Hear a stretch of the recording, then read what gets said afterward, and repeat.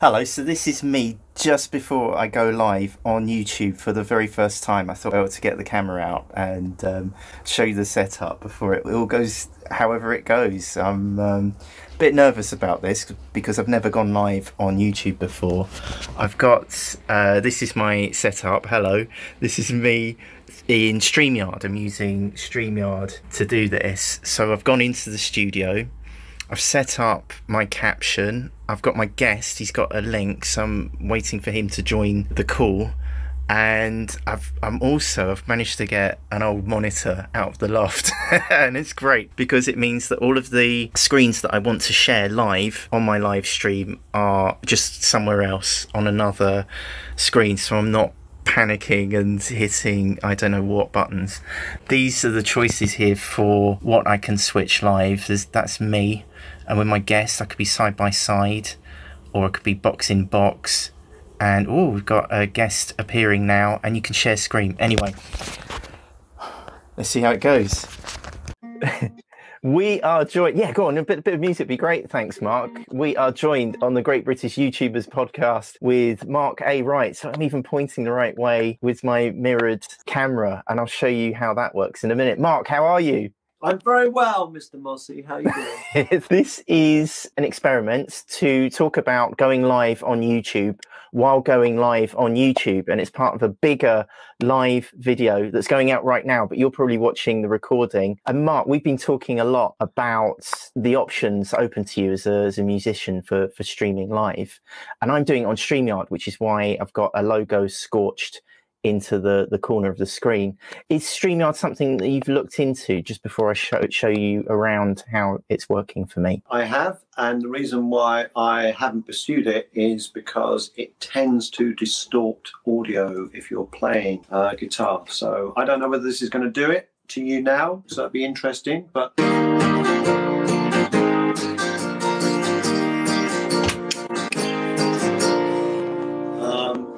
when I did a StreamYard link with someone before, and it was basically I was there as a guest for 20 minutes on like a 2-hour stream. I did some rock and roll, and it sounded awful. So I think for speech, it's great. For music, I think there's something about how it processes the audio. But if you are interested in looking into StreamYard, let's go live on my second camera. Hello, this is the Happy Hut. This is where the magic happens. And I've got the live link to Mark A. Wright down in the corner there. I don't know if you can see this, Mark.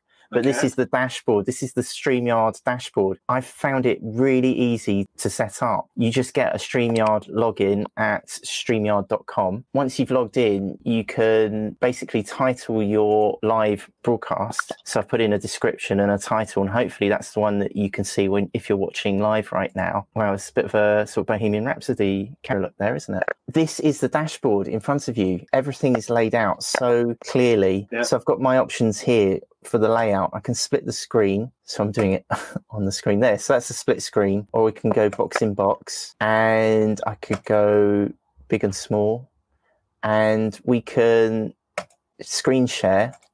We can screen share with both of us. I'm just sort of working along the line here, so let's isolate that again. Or I could punch up the screen share completely. You can choose which Chrome tab or which window or which monitor even, which display to switch live. The other really nice thing with it is that on the right hand side you have banners. So if I turn that off, it names us. So if I split the screen, you can see us. Sorry, Phil, I'm ignoring you. I'm here.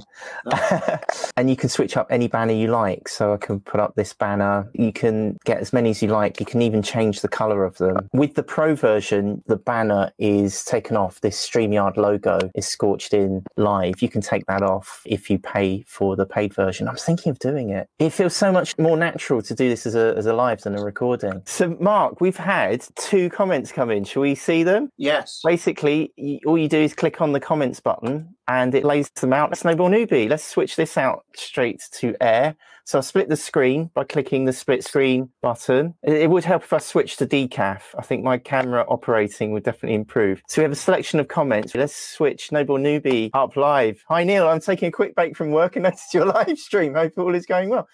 I think it's going okay. No More Newbie. And I've been looking into StreamYard, so really interesting to see behind the scenes of it being used. Thank you. Well, that's really kind of you. I hope this encourages you to dip your toe in, because I was terrified of doing it. And Mark very kindly offered to be on a live stream. So to talk about live streaming on YouTube as a live YouTube stream is a very exciting moment for me, I think. I think it's the perfect way of doing it, actually. Just while we're here, I've screwed the camera to the wall on a monitor holder. This was a tip from the DSLR shooter. He showed how to do this, but put this onto like a pole that you could move around. I screwed it to a wall, and it's just saved everything, because the hardest part of making a YouTube video was to just get the camera out and mount it on a tripod. Right. Because if you're performing live, I guess you've got a date and a location.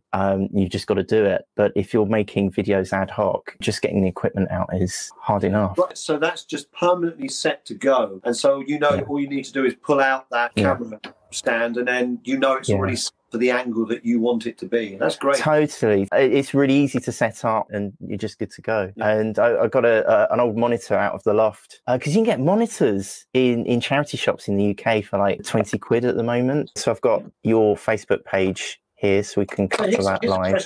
So you've got your equipment that's set up to go, so you fire it up anytime. Do you find that has led to you being more creative, because you're able to be more spontaneous making your YouTube clips, because you haven't got to think about setting up? Totally, 100%. It's a good question. What I've been able to do is to just make tiny little improvements each time. As I say that, I can see that I've left a box up in the background. But generally, it just means I can make little incremental improvements. So with the lighting, I've not shown this actually. I got this from Lidl, from a supermarket. It's just a lighting panel. Right. If you were to get this as like pro photographic gear, it would probably cost over $100. This cost me about $30. That something that you plug in, or is it? Yeah, it's a plug-in light, and it even comes with remote control, so you can change the color, you can change the intensity. I think lighting is so important actually with live broadcasts. So if you can pull up my Facebook page or my YouTube page, you'll see how I've lit my room, which is basically, it's the same position. So where I am now, I'm just in the corner of my room. You can see it. Now you can see what's going on in the background. Now there's a big Elvis sign. That's my flat screen television. And if you look at the background, it lends itself to being lit, and that just changes color gradually throughout each performance and each song. But it's about creating the atmosphere while still keeping the authenticity of where you are. The amount of people that stream live, and they do it in their kitchen, and they put their angle. I mean, you must have seen this. And they do it, and it's like the phone's like that, and they're like, yeah. So what I'm doing is, and I'm looking at the screen like, yeah. So what I reckon, you're seeing like their plates and like washing up their fridge. Why would you show us that? Think about where you are. I consider this my studio. This is it. Everything I do is in this position. So even your thing, it's just Neil in his shed, but it's not just Neil in his shed. It's not just cobbled together. You are lit, because you're. Oh, hang on, I have a bit of a cable issue there. Let's say your YouTube clips always look really good, as you then lost picture. Well, thanks. I mean, it's just tiny notches. So down here, that's a Rootmaster bus cushion. I've got an uplighter here. I've got my homemade YouTube play button for when I got 1,000 subscribers that my son made out of hammer beads. And these folders are actually, they're real. I've got stuff in them. You've realised that area, your working area, is in effect your set. That's what you welcome people into. It's what you use for work. But you're also conscious of the fact that, do you know what? There's some files in the background. The lovely picture of the